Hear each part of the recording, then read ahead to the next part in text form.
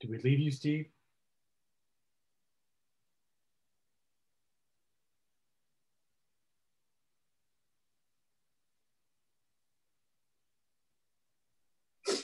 Yeah, we seem to have lost him. Yeah.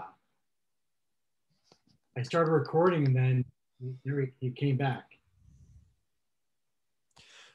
Oh, the joys of technology, huh? So, guys, yeah, I'll tell you right from the get-go how computer savvy I am. I just absolutely muted myself and kicked myself out of the doggone meeting. That's unbelievable. Okay. You're back. I'm back. Okay. So let me get this up to snuff here.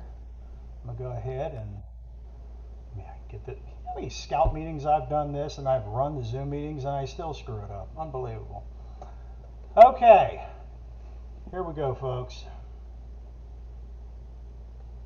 I'm going to put that window down here. That looks good here. You'll forgive me also, I'm actually kind of watching how things are going on a notebook computer, just making sure that the presentation is working for you all. So anyways, and of course I've got a visitor already. Felix, you're going to have to go somewhere. Okay. Anyways, welcome. This is the Dive Judge training session. This is for all you wonderful veterans coming back. You're donating your precious time to help out our divers.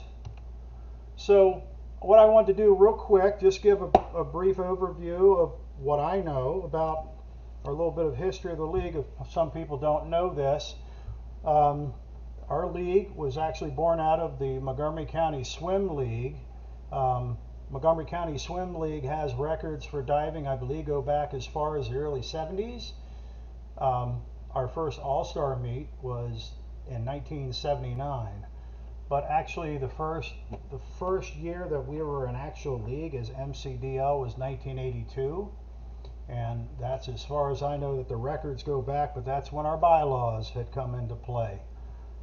So you get a little idea of where we're at with that. So who are we as a league? Okay, we are a developmental recreational league.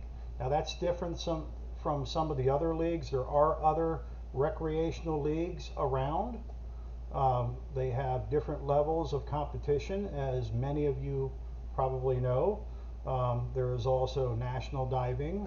There's MDC and various other leagues that do national diving and some higher level league diving. There's also what I'm very much part of, and Dave Stark is, as I mentioned, the rules interpreter for high school diving. The rules there are a little bit different, but not so different that judging and the criteria are that much different. So our diver base does consist mainly of many of the different diving levels, because we've got a good mix of those just starting out, just learning the sport itself, and all those with more experience. But the beauty of this league is that it's open to pretty much any student athlete that wants to try it, no matter what their skill level. We always manage to find a place for them to go ahead and come in and compete and have fun with it. So that age range, when I put down 4 to 5 years old, you know, there have been the 4-year-olds that have been. I'm waiting for the 2-year-olds to start signing up. Who knows, the way the world is going, these kids are getting younger and smarter a lot sooner, you know. Anyway, so our approach to diving as a league, very basic. We're a little bit different. We designed this league to make competing easier for those beginners, but still we do base our criteria on those same standards. We may tweak those a little bit, but for the diving, the same standards for the diving, and we apply the rules the same as we would for advanced diving. So as a judge, you will apply those same standards. You're going to be consistent, you're going to be fair. That's what you're striving to do, to make sure that you keep yourself consistent and fair at all times. So how does this all come together? So there's many folks that have a job here. Mainly they are you, the parent volunteers that help out. Of course, we have the coaches. The coaches are paid for what they do. They're paid for their services. and we as the parents and others are the support, and we're the volunteers. So you here tonight are the judges. You're volunteering your time to support the student athletes. I think it's important to emphasize that because that's why we're here. We're here about our student athletes and how we are supporting them. This just happens to be one of those sports that allows us to do that. Coaches in particular, and the reason I bring this up, the coaches are there, they serve as the guides and role models for their students of diving. So we as the parent volunteers, we support them, to support goodwill and, for all to enjoy the diving and so forth.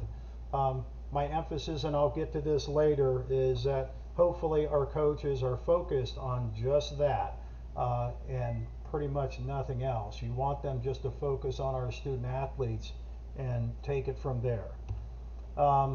Various jobs we have here, and I list all of these: table workers, announcers, referees, and of course you all, the judges, the panel judge. All of you are officials. So when it comes time for these dive meets and so forth, you are in an official capacity. So all of the folks that are involved here need to take the time to make sure they focus on whatever task they're being asked to do. I realize you're volunteering, but we need to make sure that everybody is doing their job and they're focusing, and keep in mind they are officials in some capacity or another.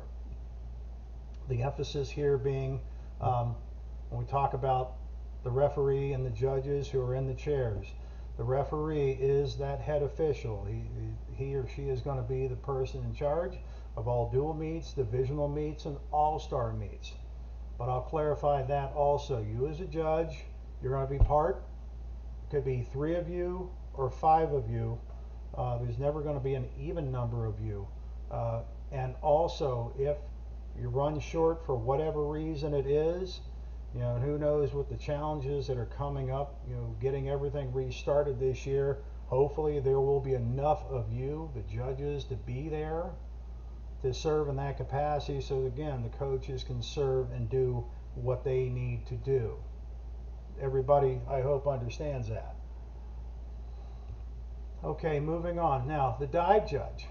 So as part of a judging panel, your job is to evaluate a dive that is performed at that moment.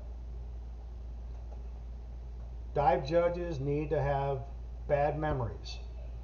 And the reason I say that is you want to evaluate that dive at the moment as you see it, score it like you see it, then move on. And don't think about what you scored 2, 3, 4 dives ago or last week. Your job is to focus on the one dive at that moment and make your evaluation based on that. And we'll get to your tools of what you're going to be doing with that. So how do you become a dive judge? Okay, this indeed is one of those few sports you can come in here. You don't have to have a bunch of prerequisites or special training. You just have to have a willingness to be there to help out and to understand the rules and methods, again, to be a fair, consistent, and effective judge of individual dives, not grouping it up or anything like that. You're looking at that one dive and you're just going to call it like you see it. So experience as a judge, it's not mandatory. Obviously, we've got newbies coming in, but practicing your craft and gaining more experience certainly will pay off, and that's what we're hoping for.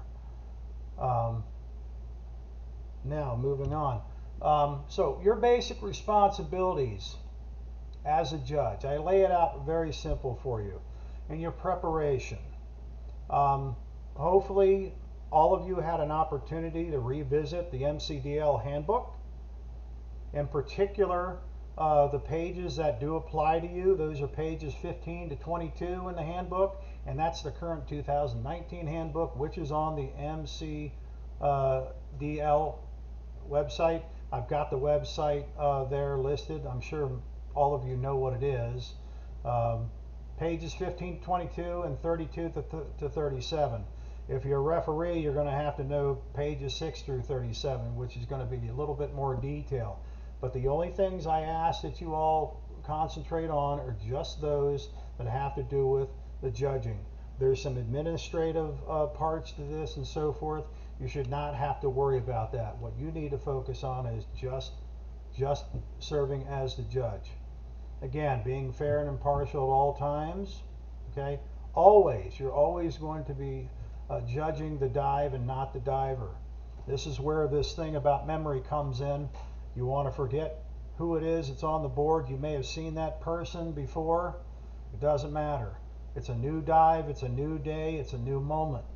Make sure that you reset the brain and make sure that you are going to evaluate the dive appropriately, preparing yourself, and it will not matter one iota who that person is stepping on the board. I've always said it could be my own kid on the board, does not make a difference. I don't know who that person is. All I see is a diver up there, and what is that diver? What dive are they going to perform, and how well are they going to do it? And again, call it like you see it, and you go from there. And again, I emphasize here also, I put this in here, expect to mess up. We're all human. We're going to have our moments of screwing up something, and I've lost track of how many times that I felt like I've blown a call or something like that. But that's also why you're part of a panel. It will happen, and that's okay. This is the human element. It is completely subjective. You simply call it like you see it, and don't dwell on it, and just make your call and move on. Okay, so what is the dive made up? As you all know, there's 4 basic elements that make up the dive, and all of these 4 elements that we have, at least in our league, is what we consider in judging and scoring the dive's overall quality, proper form, and grace. What you're looking to do is to make sure that when you see this dive performed, have they met all the criteria for one thing, and how aesthetically pleasing and how well is the technique and so forth. I'm hearing some echoing.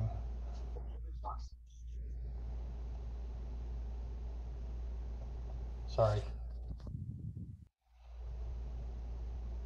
Okay, so the basics on how a dive is scored.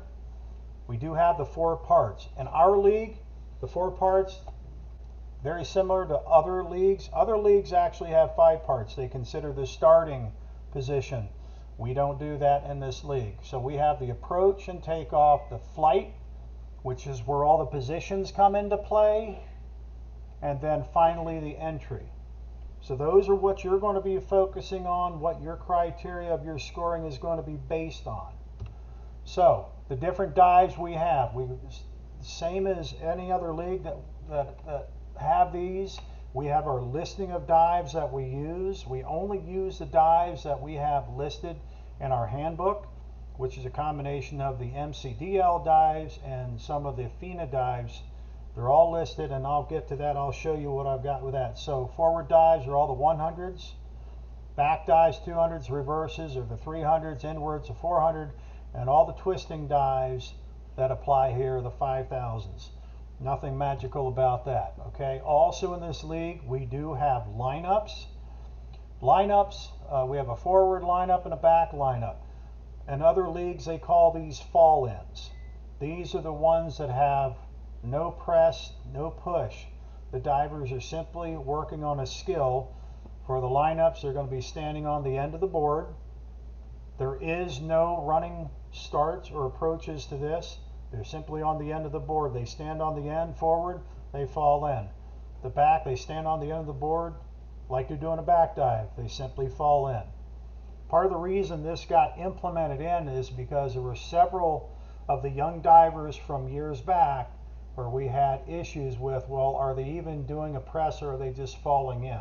Well, we know there's a skill involved in this and how they learn control. And that's part of why we have that. And we've made the separation and distinction there to make sure that we're emphasizing, again, we're trying to develop the divers from the ground up. So we have tools here that allow us to go ahead and give them some teaching here.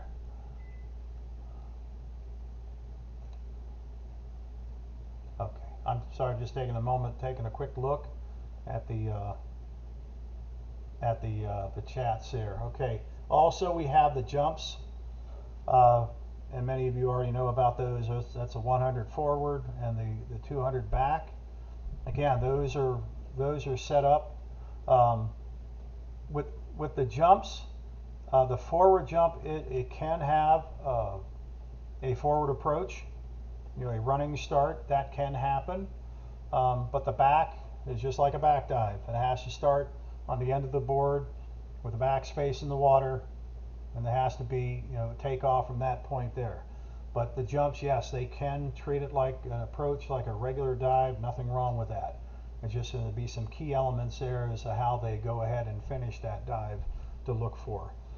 Again, nothing surprising there for you guys.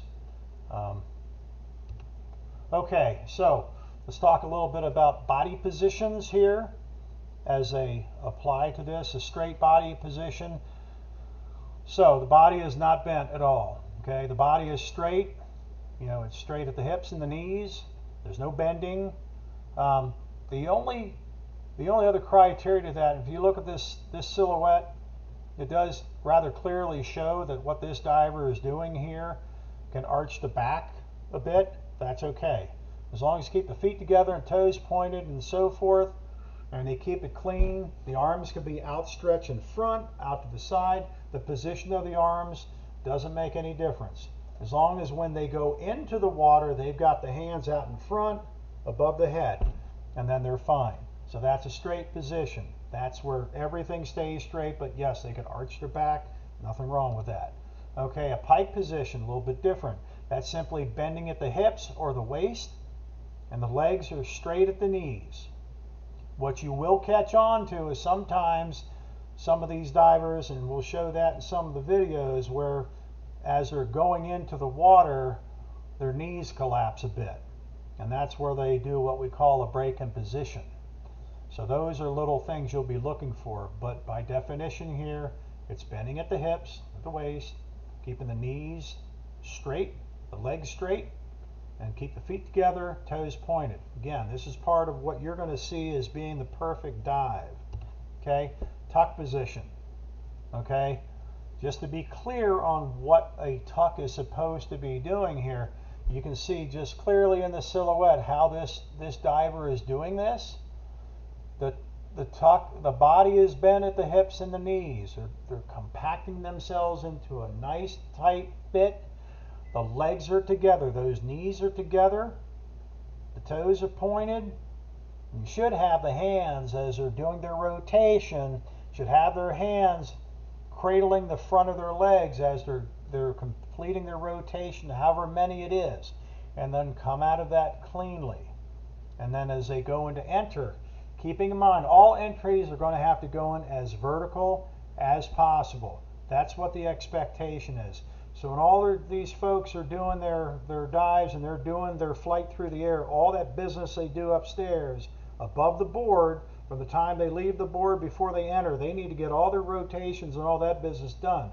Hopefully, if they have enough in their hurdle and takeoff and have enough flight in the air to do whatever they need to do. There's going to be a lot of differential in this league. You're going to see that.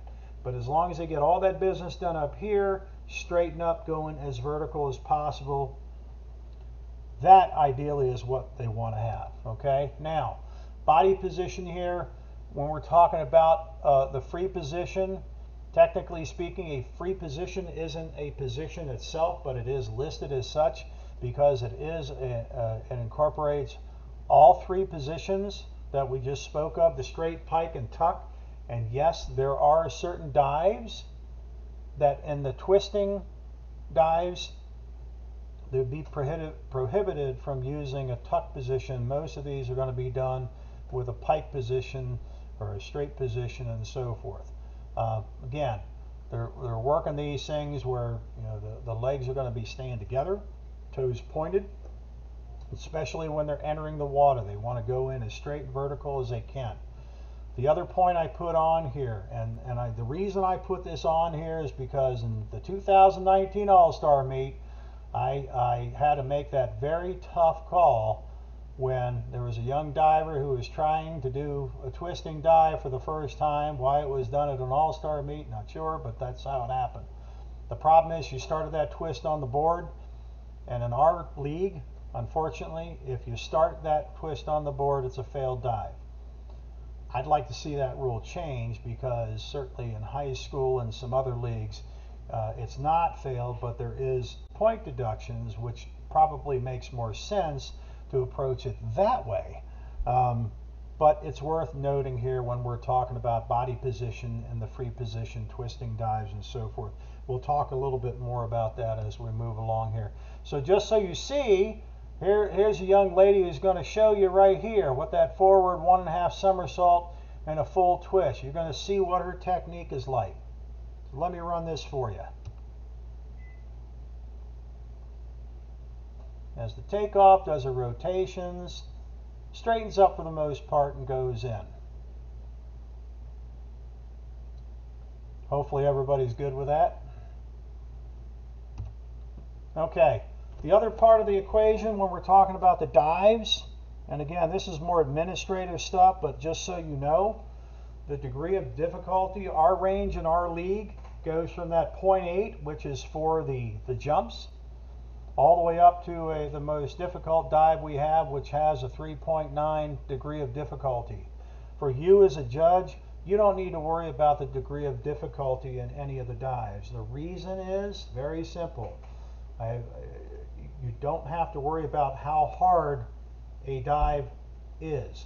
What you just need to know is what that dive is, what your expectation is, and how they're going to perform that dive, and do they meet the criteria. The calculations and determining what the final score is going to be and all that, that's for the good folks at the table to figure out. And it's also for the referee in the chair to make sure that when it's announced, it is the correct multiplier that's going to be going with the dive scores that that diver is about to get. But for you as a judge, you don't have to worry about it. But again, worth mentioning. Okay, so if you're interested to see all of the dives that we use in this league, now this is my version of the combined tables. I put this all in numerical order. And what I plan to do is, and I asked Nathan a couple of years ago to go ahead and put this on the website, but he decided to use his own. But this is a simple 2-pager here, which all of you can grab off the website, or I can send it out. You guys can do this back to back, and you can laminate it, have it on the pull side if you choose to have that. In fact, I've given out a bunch of these at divisionals and so forth, so hopefully a lot of the reps still have these things. But as far as I know, everything's up to date. I think even considering if you know, the good phones of folks at International Diving or FINA have decided to change the formula a little bit, but I'm not aware of it. So, and the other reason I like to go ahead and have this out here with all the numbers that are clear on here, if anybody has actually gone in to download or have an original copy of the 2019, they'll know that all the dives that we have listed in the back of the handbook, the numbers are kind of skewed and kind of all over the place, and I guess the printer was having a bad day. Somehow the InDesign fonts and so forth decided to have a hiccup when they went to print. But in any case, we do have this. I make it available to anybody who wants it. I'll make sure I get this over to Dave and Teresa. We make sure we put that on the website. I encourage you to go ahead and get a copy of this. Okay, very simply just explaining the numbers here for all those, just a refresher here.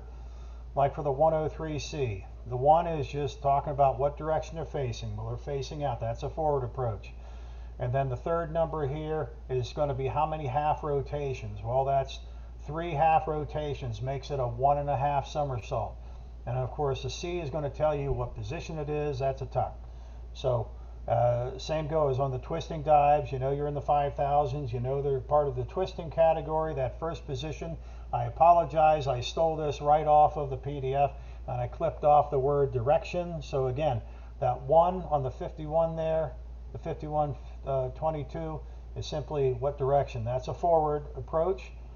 And then you have 2 half rotations. So that's a forward 1 somersault, and then the last number here is how many half twists, and that's going to be a full twist dive. So that ends up being a forward, 1 somersault, 1 twist, and a free position. Now, the other trick here, and the other reason I bring this up for you as you're judging the twisting dives, this may seem like the simplest dive to go ahead because it's just 1 twist and it's only 1 somersault. If you look at those last 2 numbers, you determine, is it an odd number or is it an even number?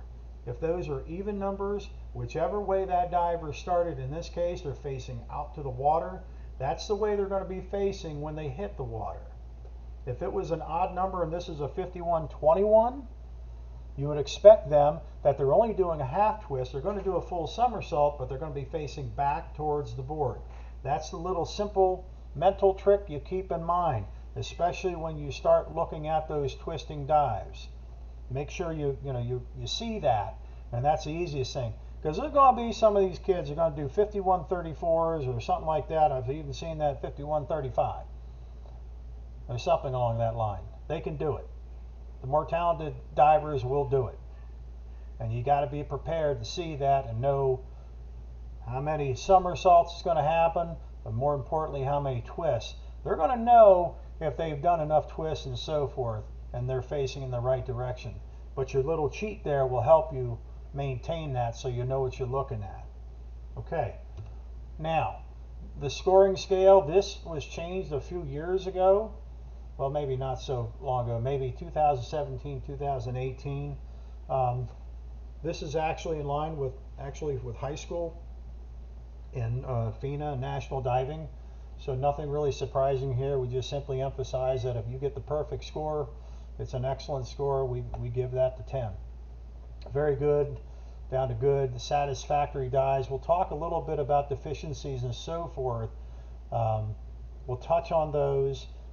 Deficient dives, there's a lot of these things where there's dives that are mandated by a referee call that will prohibit you from scoring anything further than a 4.5 on whatever score. However way you may have judged the dive, however way in your mind the quality of that dive is, there may be a deficiency or an infraction, as I like to say, that the referee and doing their job is going to call and then maximize what that score is going to be. We'll touch on that in a little bit. And of course there are the unsatisfactory dives we'll talk about, and there are a number of reasons why you have a failed dive. I guess not too many, but there's plenty of them to talk about. So we'll touch on those in a bit. Now, your critical standards here for judging, okay? Again, remembering you're doing all four parts of the dive. You have to incorporate in your mind all 4 parts of that. You can even consider that approach is when they're doing a back dive and so forth. That still technically is an approach. It's just a different approach. It just doesn't have a running approach. But we'll touch on that as well. Again, you're not considering the DD of a dive. I brought that up. You don't have to worry about that. It's about what the dive is and are they performing it correctly.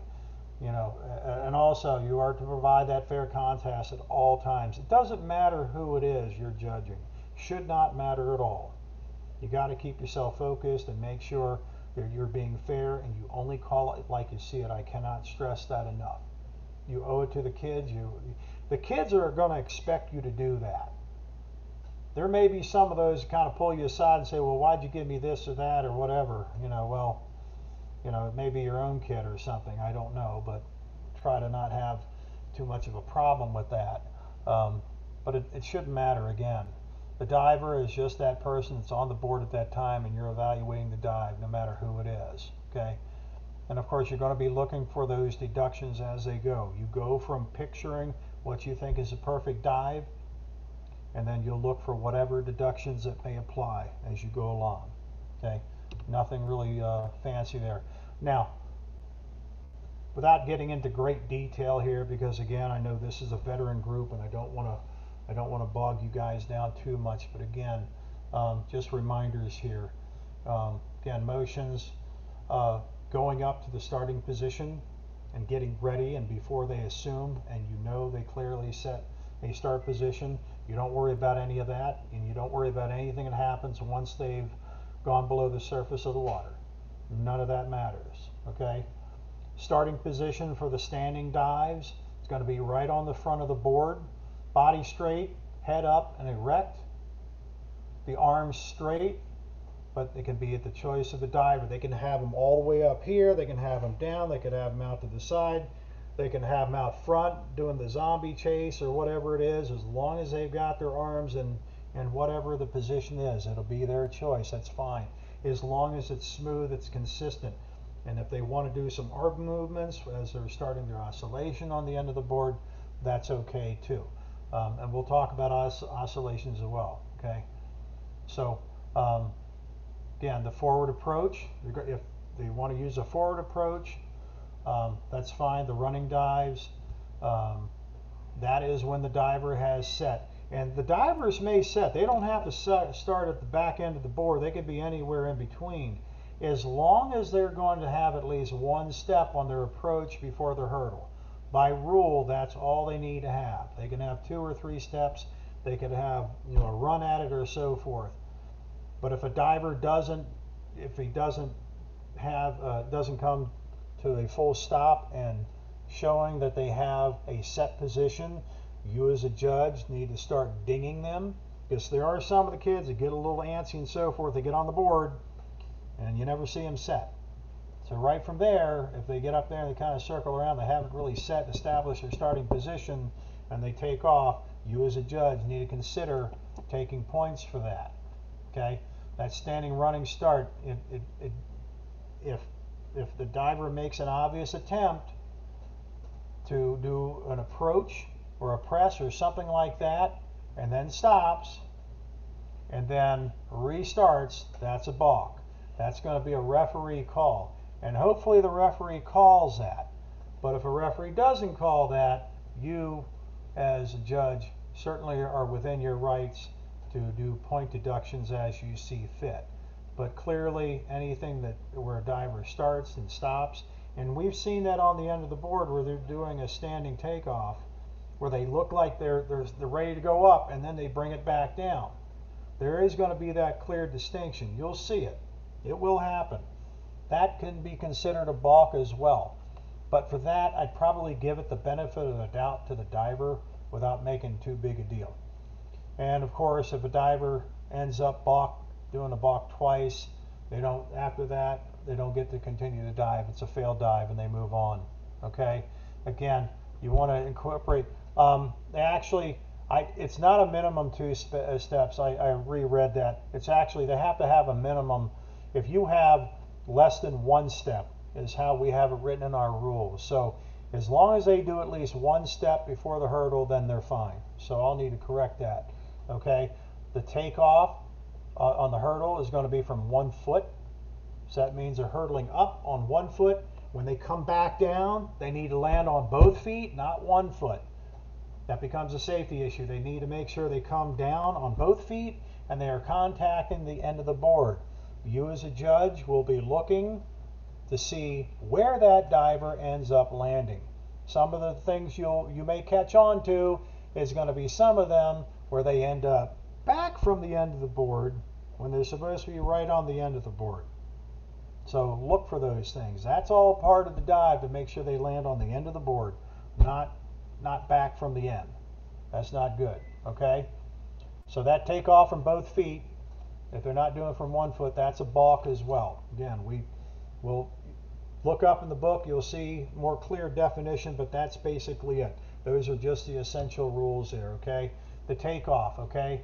So this is after the approach and you're leaving the board, okay? It needs to be forceful, it needs to be smooth, and the diver has to show confidence in what they're doing. That's what you're looking for. Again, the takeoff to a hurdle is from 1 foot. Land on the end of the board with both feet, as I just mentioned, okay? So it doesn't matter if they're doing a standing or running approach, but the thing to consider here when you're judging how much height is going to happen for a diver, it's going to be a big difference, especially with the little ones. A lot of them, you know, precious souls that they are, they're not used to doing a running start with a hurdle and so forth. But when they do learn that, part of that is to get them a proper bounce and a height, because more height is a much better dive. They're able to get more accomplished. Because keeping in mind what we're looking for as judges, we are looking for that height. Are the divers getting high enough? It's kind of hard to say because it's very few and very far between that you have, you have divers that are able to get enough height doing a standing approach. So you as a judge need to make sure you keep that in mind as you're evaluating the dives, okay? Now the flight through the air, okay? Now this is, as I said, this is where all the positions come into play, okay? And as I mentioned, you know about what the straight position is, leg straight, body straight, no bending at the hips and so forth. And this is where the referee will step in. If they see that they're coming in, and we'll see that in some of the dives we have, if there's any break in the knees, if there's any break in the hips, the waist area, and you see that, you as a judge, you look for that. But it will end up being, if the referee is doing their job and they see that break, even the slightest one, technically it's supposed to be called. But again, you can give the benefit of the doubt to the diver, that's fine. But you as a judge, if you see that, you can kind of work your scale as you see fit. If they've broken into a different position, going from a straight maybe to a pike or something along that line. Because technically if they're breaking at the knees, they're breaking into a tuck position. Even though it might be one of the ugliest looking tucks you've ever seen in your life, technically speaking, that's when you have a break in position there as well. Again, pike position, you're bending at the waist, okay, at the hips, knees are straight all times, toes pointed.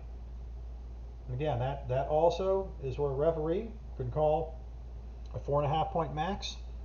But you as a judge, if you see anything, a slight break, if you feel like that is enough and the referee doesn't make that call, you can go ahead and implement that into your score. Nothing wrong with that. Perfectly legitimate. Okay? So tuck position, same thing here. Now the body is bent at the hips and knees, as you know. Okay? The one criteria here is, yes, they need to make sure that their toes are pointed as they've got themselves balled up and so forth. The other thing that seems to get missed a lot is when these divers do that cowboy thing, that means their knees come apart. They need to make sure that those knees are together. A good tuck, an excellent tuck, is where they're going to put those legs together. Those knees are as close together as humanly possible. I understand there are plenty of divers out there who simply don't have the physicality to pull their knees together. I can't even remember the last time I was able to put my knees together without calling 911, but anyways, that's another story in itself. But point being is that that is what you're looking for. That's what they're striving for. But if they're getting lazy and they're trying to get, good divers are going to use that, and especially in international diving, they're doing that to get that quicker spin and so forth. The parents here who have the national divers know exactly what I'm talking about with that. Okay, free position. Okay, use in all the twisting dives, but actually that is not correct either. On that table that you can look over, not every twisting dive has a free position. Some of these dives only allow you to do a straight position. Some of these will only allow you a choice between doing a pike or a tuck, where a free position is not an option. But there are these particular dives that we have here, and I list these in the book. There actually is probably 3 other ones that are listed in the book, other than these 4 that I have listed here, where these tucks, the tuck may be used in that free position when they're executing this twisting dive. But there are 3 other ones which it seemed kind of redundant to put them in there, where they said it's okay to use the tuck position. Well, that's because it actually lists the tuck position as one of the options, and it's not a free position. You're either doing it as a pike or a tuck. But anyways, look at the list of the dives, and you can get up to speed on what those are and so forth. Okay, so bottom line is that the tuck is, for a lot of these dives, you're not allowed to use it in the free position on a twist. So, and the judges should be seeing that. More importantly, the referee ought to catch that and cap that dive at 4.5 point max. Hopefully that does happen. Okay, I guess I got a misspelling in here somewhere. Anyways, you'll forgive me, folks, if I'm missing the chats. I'm gonna try to take a moment and just see if there's anything here, because I'm sure you all have some questions, because I'm not seeing everybody's face here. But give me a second here. I want to take a quick look and see if there's any. Oh boy, we got a whole list here.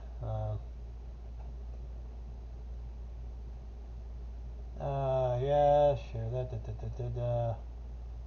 Okay. Please explain difference in divisional. Okay. We'll talk about the difference between divisionals and all-stars. We'll get to that. I need to make this a little bit bigger so I can see what's going on here. Hey, Yeah. Steve. Hello. Hi, Steve. Yes. Hey, an idea. Would it be more efficient? Would you like me to monitor the chat and just at every, I guess, like we can have a break in every, for example, when we talk about the flight through the air, once you finish with the break, I can read all the questions for you. I can ask the questions on behalf of everyone. That's fine. But Okay. it did catch my eye on the one. Somebody did ask a question about the scoring. If a referee does cap it at 4.5, is that where you start your judging scale? No. You, at all times, no matter what, you're going to judge your dive exactly as you normally will see it, no matter what the situation is. Because you may actually be looking at a dive and it turn out to be an unsatisfactory dive, and that's how you call it. But you also may be thinking it's a better dive. You want to give it a 4.5, give it a 5, and it has whatever. There may be something that the referee may catch and tell you, okay, you may think it's a 4.5 or a 5, but the most you're allowed to give is 2. So you score dives as you see it. Hopefully, whoever had asked that question, they understood that, if that makes sense. Okay. I'm not sure why it's still showing that chat window.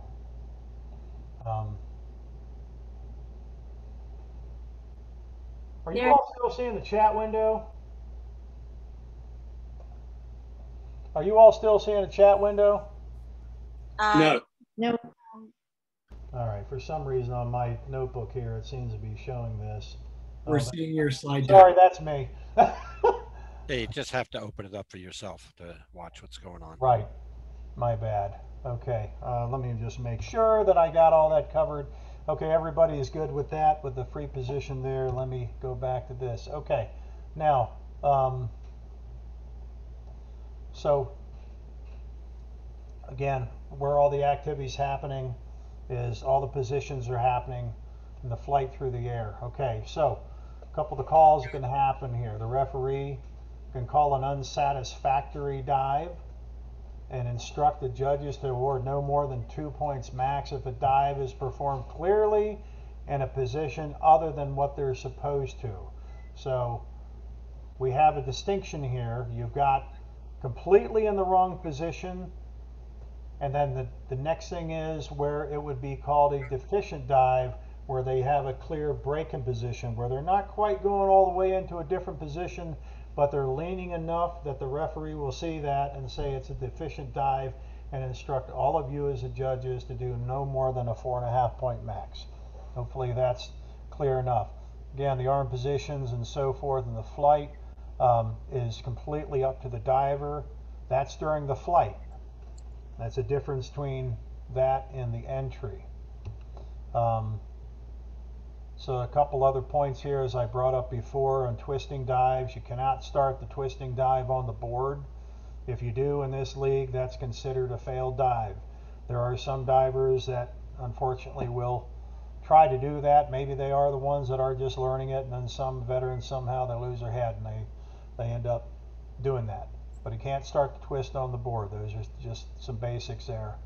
So it's also a failed dive if you have a dive that's not twisting enough. If you have it less than 90 degrees, if they're doing a 511, a 5111 dive, and that is a front dive, half twist, and they're coming up and they're going into the water and they haven't quite, once they touch the water and they haven't quite broken 90 degrees, that's still a front dive. So they've done the wrong dive. And that's what that's based on. And if they over twist, if they've gone past 270 degrees, that's a failed dive. That means they've over twist. All these things about over twisting and under twisting have everything to do with the diver ends up completing a different dive. You complete a different dive, you've done the wrong dive, it's a failed dive. Straight up, shouldn't be any question on that.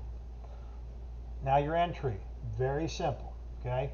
Should be as vertical as possible, should not be too far away from the board, and it should not be too close to the board either. They need to make sure when they do their takeoffs and they're up in the air, do all their business, they're coming down as vertical as possible. That's what they're looking to do, okay? I say 3 to 4 feet from the end of the board is good. You just don't want to have them. You're going to get some of these kids that are going to be doing back dives where it's going to look like they're doing a torpedo launch. They simply are not going up off the board. They're simply going out, and they don't get enough height. That goes into the deficiency category, and you're going to see a lot of that with the young divers that are just figuring out, just learning how to do a back dive. As they progress, they get more arch and they're able to do more with it. So make sure with the head first entry, make sure those arms are stretched out all the way up above the head. They should make it very clear that they have their hands up. Hopefully they have them together. Some like the kind of the prayer mode, but a lot of them have their hands together as such, and they go on and dive in with their hands clearly above the head.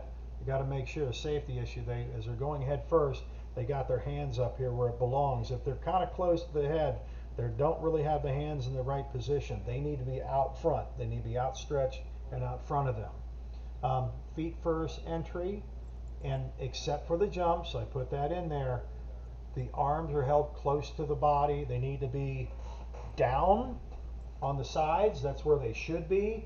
I've seen some kids with their arms up here. If they've got them up here, they've got them in the wrong place. And obviously if they've got them up here, it's the wrong place. But jumps are okay. They're doing a jump, they can have the hands up here. Whether they're doing a front jump or a back jump, doesn't matter. The arms can be in whatever position they choose. They should either be up or they should be down. They shouldn't be out here.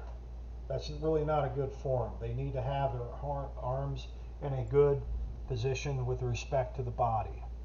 Okay, hopefully that's clear enough. Okay, some of the entry no-nos. Again, the referee is going to declare that 4.5 point max if one or both arms are above the shoulders here. If they're up here, they're in the wrong place.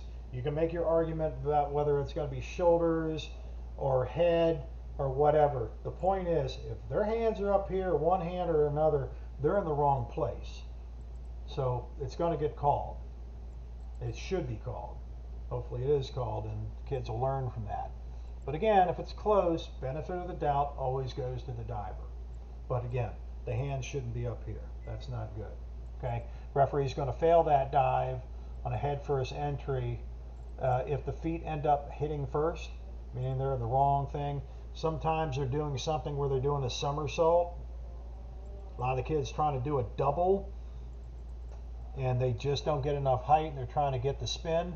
Sometimes they actually throw their hands down to their side for a feet first entry, and technically their hands hit first.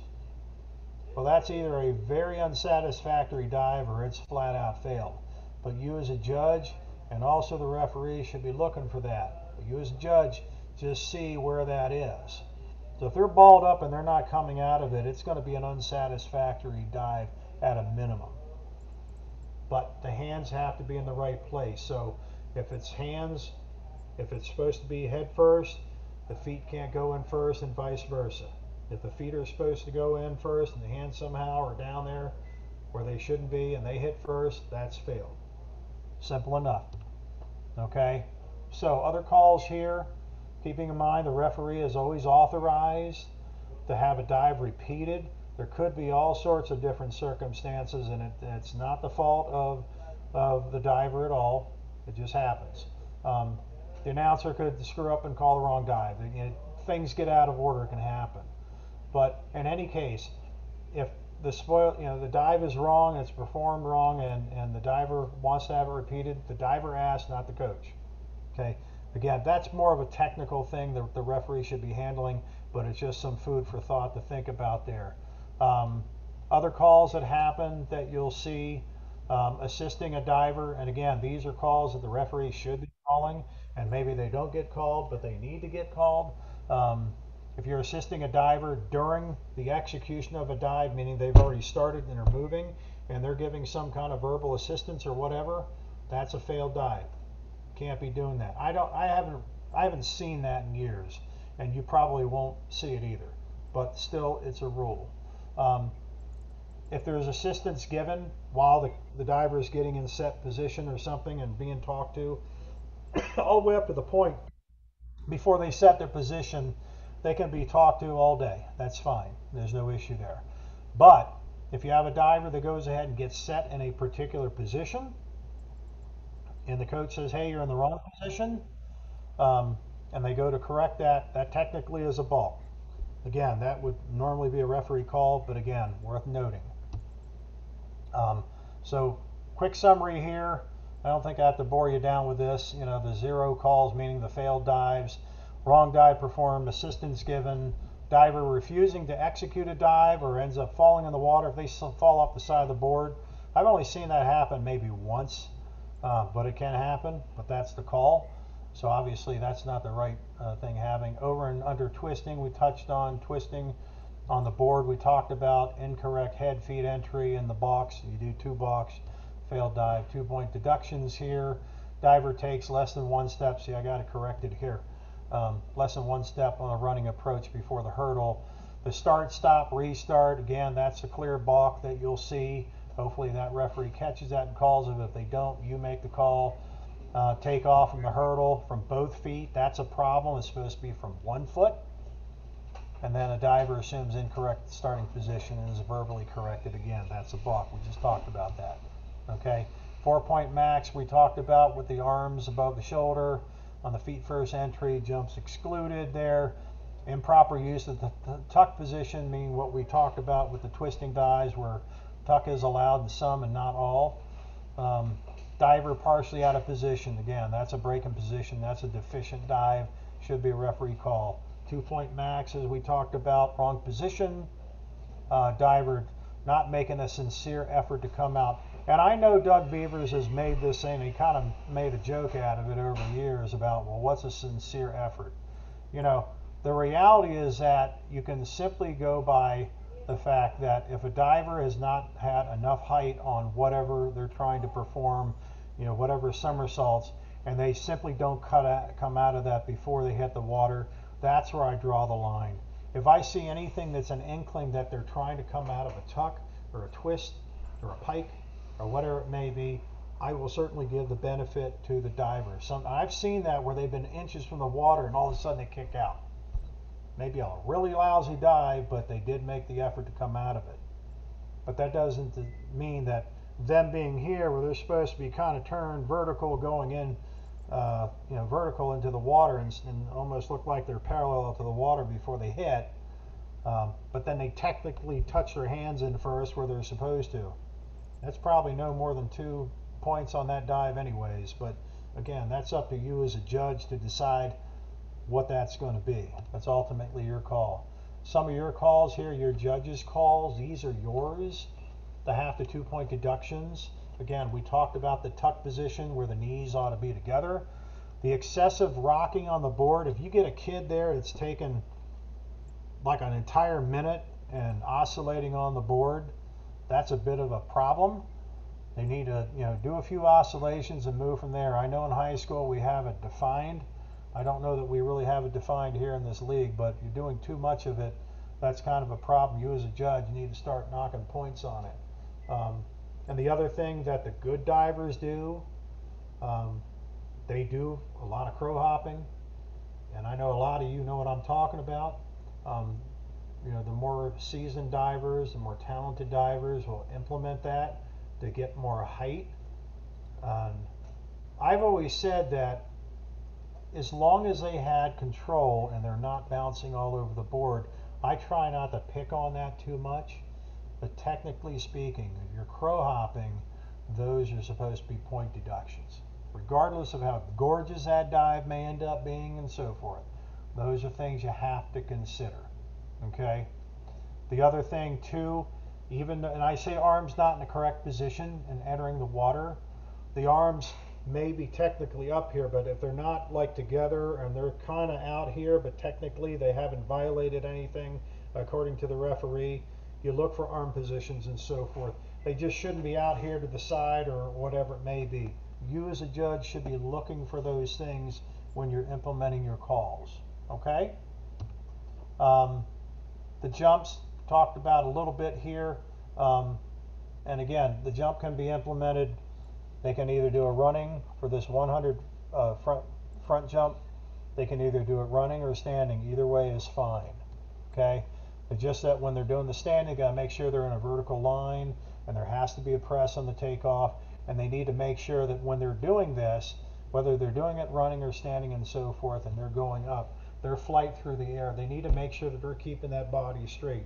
The one thing I do want to emphasize about these jumps is to make sure that just because it's a jump, don't feel like you can't get a perfect jump, because there are some kids that do it so well that they really have strong consideration for getting a 10. So think about that. There is a very good jump, and a lot of kids do it. If they execute it well, score that accordingly if it's that good. Don't be afraid to use that whole scorecard. Okay? Back jump, again, that has to be done in the back standing position.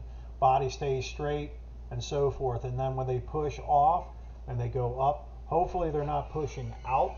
They want to push up as high as they can to get as much height as they can, and they come back into the water as straight as possible. Again, doesn't matter where the arms are. They can be up, they can be down. It makes no difference. That is totally fine. It's a choice of the diver. Okay? Judging the lineups.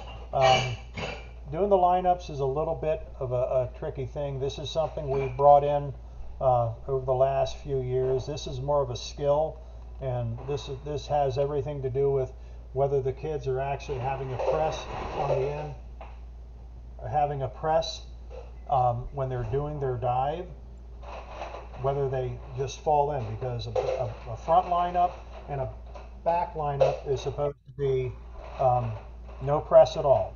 That's what we look for. Now, if you have a situation there where you have a diver listing to do a front dive or a back dive, and they end up going up there and doing a lineup instead, that is something the referee will identify and say the diver did a lineup, and then instruct you as the judges to go ahead and score that accordingly. And then you go from there, and they'll also instruct the table to change it to the correct dive. The lineup, to change it from a dive to a lineup, is the only time you don't ding a kid for doing the wrong dive. That's the only exception to that rule, where otherwise it would be failed. But we don't want to get too hung up about the lineups. Basically, what you're looking for, did the kid fall in, and as long as there's no press on their entry and their fall in. Okay, that's the key to look for. Okay, you're judging scoring deductions. We talked about the box, what they are, the false starts, what constitutes 2 false starts, 2 box, that's failed. The break in position, shoulders, incorrect, and so forth. That's just a summary. The crow hops we've already talked about. And again, I put in here about control being a factor. I've already touched on that when it comes to the older divers and so forth. Try not to pick on those too much, but technically you can ding them for that. Okay, so what does this all mean? Altogether, this means with a complete dive. What is the complete dive? Very simply, and you know this, okay? It's when the diver establishes that set position. You know they've established that set position. That's the beginning of the dive, and they go through all 4 elements that make up the dive, okay, until the entire body passes below the surface. That's the end of the dive. That's all you're looking at. You're not looking at anything before, you're not looking at anything after, okay? I know I'm being redundant, and I've already said this, but it's one of those things you just want to make sure you have that implemented and you're thinking about, okay? So, here we go. So, you've got all your tools here, right? And when the diver is ready to go, you need to be ready to go too. So when you're on the deck and that diver's on the board and that dive's getting announced, you're ready to go. So, okay, so what were we doing? Again, you're going to get the dive announced to you, and you're going to picture in your mind what that dive is supposed to look like. You want to know, just take that moment, and you should take time to look at all the dives that may be going on, all the common dives, front dives, back dives, all that. What constitutes in your mind to be that perfect, excellent dive? Think about that for a moment, and you're going to have to do it quickly, because that's all part of the deal here. You get that in your mind frame. Is that approach going to be right? What's that takeoff and hurl going to look like? What's that rotation? Where should it be? Is it up here? Should be. What do you see is it going to be? What should it end up being? When you have that in your mind, you're going to focus. You focus, you make sure you're ready to go, and your attention is completely undivided and on the dive that's about to happen. Okay? So hopefully everybody is ready. Because here, if you're ready to go ahead and look at this dive and score it, and I want to open this up because I want to get everyone's take on what they think this dive is and what score you would give, okay? It's a 103B. It's a forward dive with 1 1/2 somersaults in a pike position. Take a look at it and tell me what you think. You can put it in the chat or you can shout it out.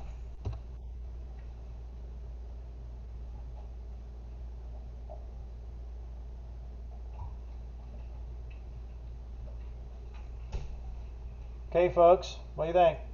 8.5. Okay. Others? 7. Okay. What do you consider the deficiencies of that? Why isn't it a perfect dive? He didn't go in straight. Okay. If it happened so quickly, can we see it again? I can back it up. And that's the point, folks. You're going to be seeing these real quick. Right? That's part of this. You know, I can sit here. Look, here's the reality of it. Okay, I can play these all day.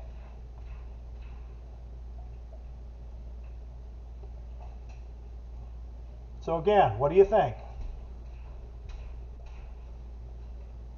See, I have the luxury of playing around with this. See, I can back this thing up. I can say, here we are, and back this all the way up here and see, okay, what did he do? I'm going to back him up again. Look. I just kind of walk him through. There's one step, and look at that. There he is.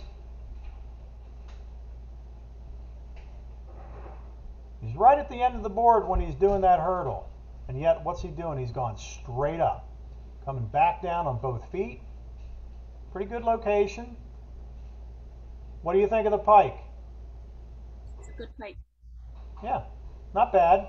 A lot of the pikes are done that way. Some like to, they might pick the back of the legs, but I think they're taught to go ahead and just bring those hips, bring those knees, and almost punch themselves in the nose. Some kids could actually do it, and that's kind of scary. And I don't mind saying that I'm long past that possibility. So, anyways, so good rotation. He's coming down. So he's coming out of it kind of late. But still, he's already made the contact with the water, and that's still pretty straight. So that's not too bad. Now, if you see this guy right here in the back of his skull, that happens to be the Mr. Know-It-All of the night here. And I couldn't tell you exactly what I called there, but I probably would have given him somewhere in the, for this competition, he probably got somewhere between a 6.5 and a 7. He's still out from the board a bit. But look, you know, in our league, if you see things like that, you know, you can pretty well award that. But again, critique this as you see it. That's what's important. All of you judges are going to have different opinions on how you see that dive and how it's implemented, okay? So moving on here, and we've got plenty of other dives we'll look at. And in fact, I'm going to do this real quick because I know we're running out of time here, okay? Again, considering you've considered all 4 parts of the dive, the approach, takeoff, flight, and the entry, okay? And you ask yourself that question very quickly: did they meet your criteria? Okay? You want to evaluate that dive, evaluate it quickly, make sure you go through all that. Did they hit all the criteria? Did they do all of them, some of them, or none of them? That can happen. You determine that score, you're ready to give that score. And when you're given the score, you're going to make sure you're in a position to do that very quickly when the announcer calls for it, and you move on, okay? So the scores are announced, no news here. The announcer is going to make sure all the scores are going to be read in the same chair order throughout the meet, no matter what. That saves a lot of confusion, because that's also the benefit for you, so you can listen in to make sure that the announcers have made sure that they have read your score correctly, because sometimes the situation comes up where they mess up, okay? There's your scorecards there. You know, I've got mine floating around. Oh, here we are. So I got my scorecard here. I don't know, if you all can see me or not, but anyways, got the flip cards and so forth. So we get a chance here, I'll just go over that real quick, but same standard scorecards. Tools for you guys to use there. Again, the handbook, you can download a copy of that, a PDF copy of that off the website. We also have that worksheet on the website. You all can use that. Okay. Some of the do's and don'ts here. Again, you want to make sure you're consistent at all times. Make sure you're keeping your consistency throughout. You know, don't worry about if you've gotten a little bit high or a little bit low or something like that. You want to be consistent through each round. It's how you keep it fair. If you've gone into it and you felt like you're a little high or a little bit low in your scoring for that round, that's okay. Adjust it after that round is complete and go from there, okay? Steve, this is David. Just want to give you a heads up. We're at 16 after, Right. so we'll start the I next. know. I had a feeling I was going to run a little bit long here, but I'm going to try to get through this real quick. Thank Okay. you. So again, you want to make sure with the scorecards you're using every bit of it. Don't be afraid to throw a 10 if you see it. You know, and don't be afraid that you're going to, you know, show up a referee. If a referee misses a call and you think a dive has failed, fail it. I will emphasize that to any meet that I am serving as a referee in. You don't have to worry about hurting my feelings, and you shouldn't have to worry about hurting the feelings of anybody taking on the role of referee that day. We're human. Sometimes it happens. You're going to make mistakes. Don't worry about it. Move on. Go from there. Okay? So some of these other things I'd like to show you visually. The whole thing's scoring late. That's a no-no. You don't want to wait and go peeking around looking at somebody else's score to see what kind of score you're going to throw. You got to make your own score. You call it like you see it. Okay? Very simple. Okay? Scoring early is not good either. You don't want to go throwing up scores early, trying to show it in front of people, like showing off or something like that.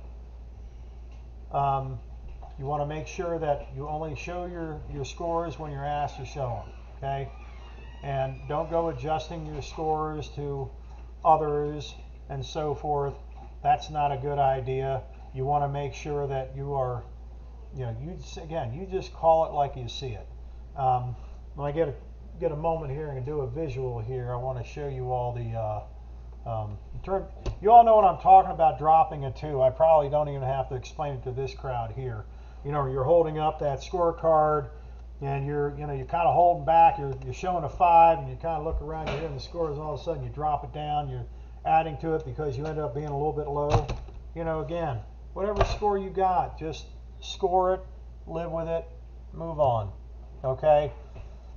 So there's always those fun distractions that end up happening. Okay.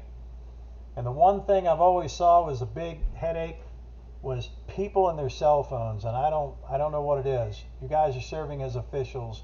You need to put those phones away and just get them out of the way. If you're on call or something like that, and you really shouldn't be there, you probably need to get somebody else to go ahead and serve as a judge. Okay, when we say we're not working in a bubble here, very simply put, you got people all around you screaming, distractions, things like that. They're going to go ooh and ah and all that when you're trying to throw up a score. Again, call it like you see it. You got to kind of channel those out the best you can. There are going to be certain biases you have, whether you purposely are doing it, and some things you don't even realize you're doing it. But you need to work through those things and make sure you're keeping yourself as fair to this as possible. Okay? A couple things here, like I borrowed this from Doug. The cuteness thing here, you're not giving points because there is the adorable diver on the board there. Again, you're judging the dive. Don't worry about all the other stuff there. And then circling back here about coaches, you may very well get a little bit of grief from coaches as you go along, when their job really is just to coach the kids and stick with that. Hopefully that's what they're going to continue to do, and not focus on did you make the right call or the wrong call.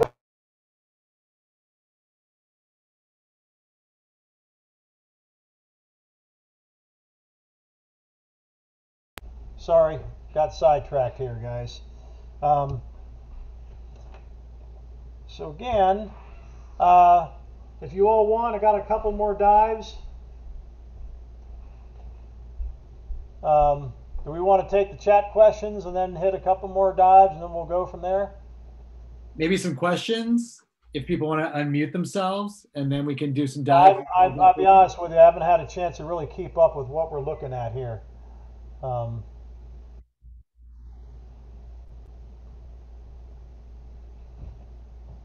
Teresa, is there anything you want to call out? Teresa's been really good about answering questions, and David as well, and Bruce. Yeah. Okay, Steve, maybe just I tried to answer those questions, and I think Bruce was helping also. Just to reinforce and make sure that we are right. So the maximum, when a ref call a max of 4.5, that basically the judge is going to give the scores what they see in the dive, and the 4.5 that the ref made decision on is for the announcers and the table worker to record and announce the score, not for the judge to change the score.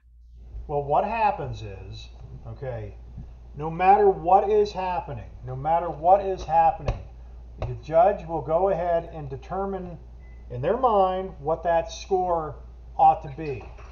If there are no infractions indicated by the referee, then the judge will give the score that they feel that diver deserves. But if there is an infraction and the referee tells the judges you can only give as much as a 4.5, that's the most points you can score.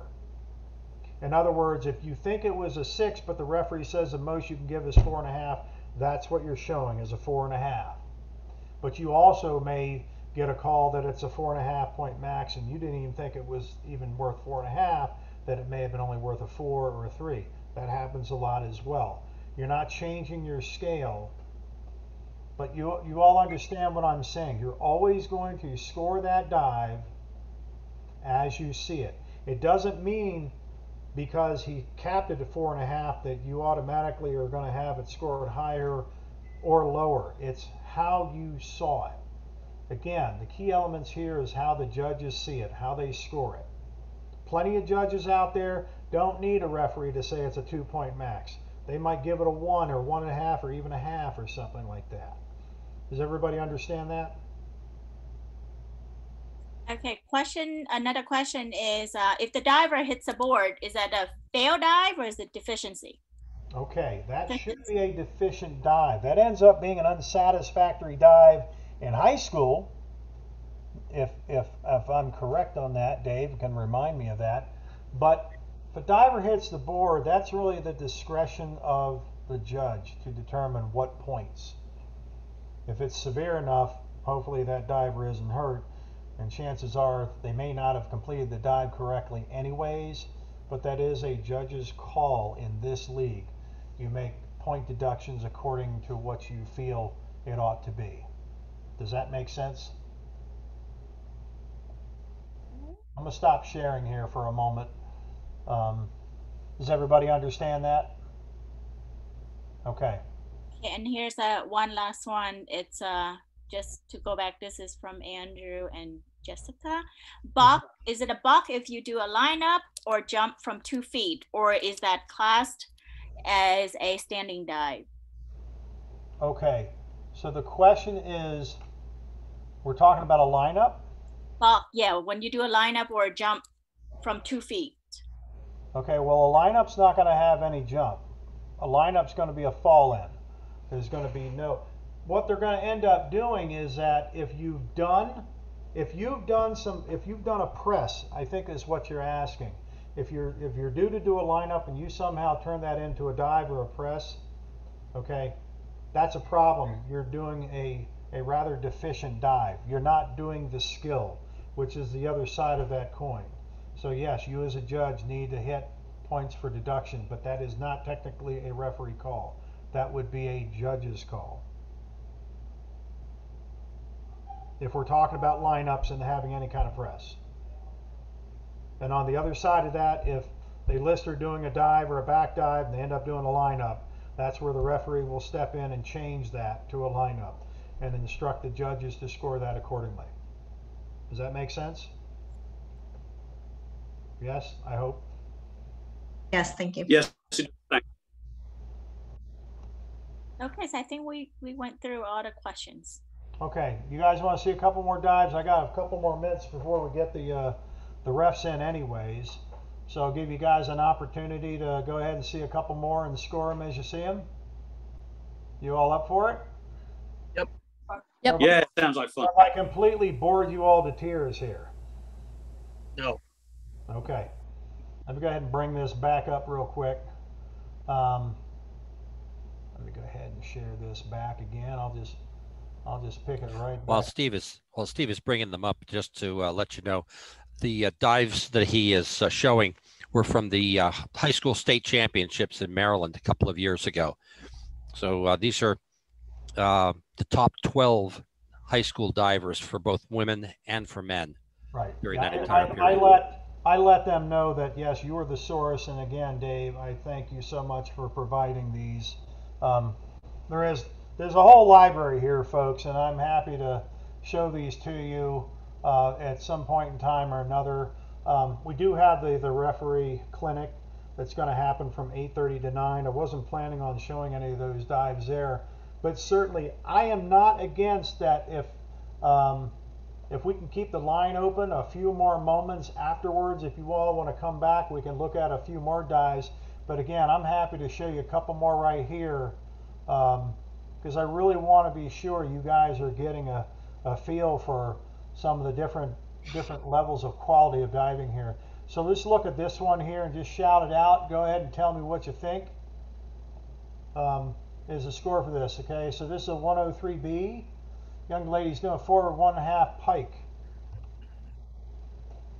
Make sure I got this thing working here.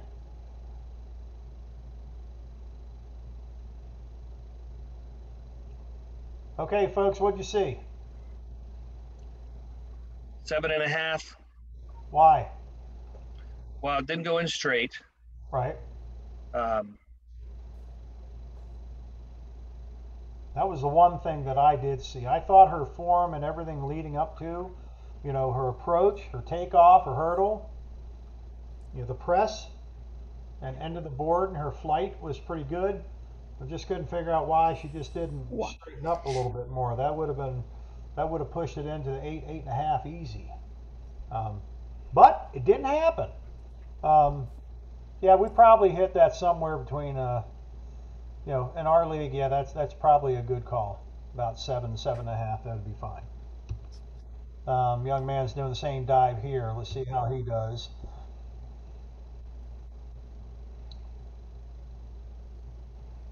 It's the same dive. What do y'all think? pretty high. Oh, I didn't see the landing. I'll see it again. Yeah. Yeah, it skipped it or something. Sorry. Well, I don't think it's you. I think it's my computer. let me play it again. Good approach. Press. Here's takeoff. Good flight. Good rotation.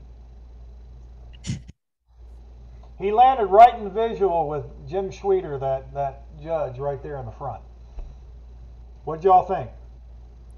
I would say a 9, but how far was he? Was he about landing as far away from the board as you're supposed to? Nah, he was out a little far. A little far. Okay. Yeah, he was out. You know, that area you want to hit somewhere between 3 and 4 feet from the board. So he needed to get more vertical. He had good height, but he needed to kind of bring that up a little bit straighter. You know, bring it up more of an arch and bring it down. Okay. Okay. Here's a young lady going to do this same dive here. See how she does real quick.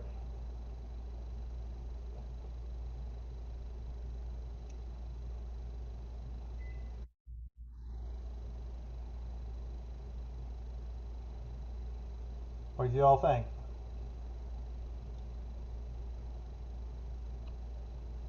Good, bad, indifferent? Not sure? It didn't play all the way through. Didn't play all the way through, really? I mean, That's your computer. It did go all the way through. Here, let me see. Get the internet connection. I'm watching it on. I'm just watching it here. Barry says an 8.5, huh?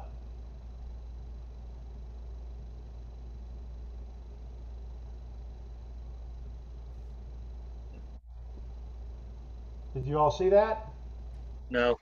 Well, I'm watching on my second computer, and I got it to play all the way through, and I'm just doing that on the Wi-Fi. Sorry. Yeah, I'd say 7.5, 8, pretty good. Let me just run forward here a little bit. I want to try to hit it. I know we've got some of these other divers in here that are probably quite familiar, but also want to show like this, a back somersault, and this is a straight position, a 202. Just kind of look to see if she holds that position. See what you think. This is a back somersault straight. So what'd you see? Was she straight? There was a little bend in the hips. Not much. A little bit of a break in position there, wasn't it?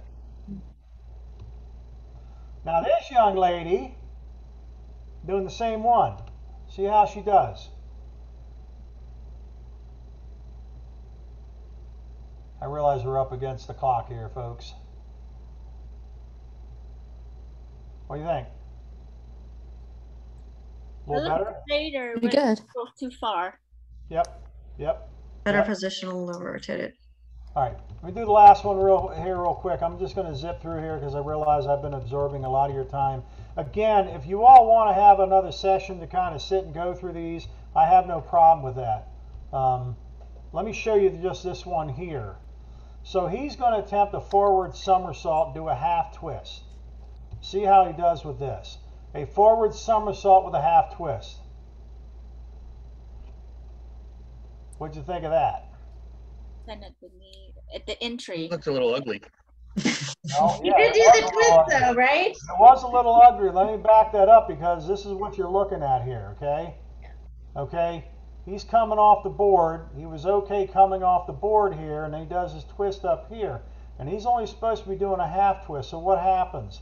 He's doing a forward somersault where he needs to be facing back towards the stand. So he's turning himself, but he's really struggling to do it. Where is he at? Right here. He's almost he's touched the water there. And that's his position. So he's not straightened up. He's struggling to get himself straightened up. It's a bit of a problem. Point being is that these things are going to happen quick on these twisting dives. You all are really going to have an eye for that. So overall, what did you all think of that dive? 5. 5.5. It says 4.5. I wouldn't give him a 5. 4.5. I can tell you we 4.5 probably too. across the board gave him somewhere between a 3 and 3.5. on the high school level. Here, you could probably give them a little bit of the benefit of the doubt. So, anyways, again, I have more dives and all that you guys can look at, but I don't want to hold you up any further. I hope you all got something out of this tonight. It's again, I probably would have been happier doing this stuff in person. Probably would have been have a little bit better interaction here and all that. But this is what we've got. I hope I didn't bore you all to tears here tonight. But for all those who are here for the referee portion, stick around here. We're going to get that underway here in just a couple of moments. And as for the rest of you, congratulations. You're now certified as judges for the next 3 seasons. Good luck in the season. If you have questions, send the notes out to the board, and we'll go from there.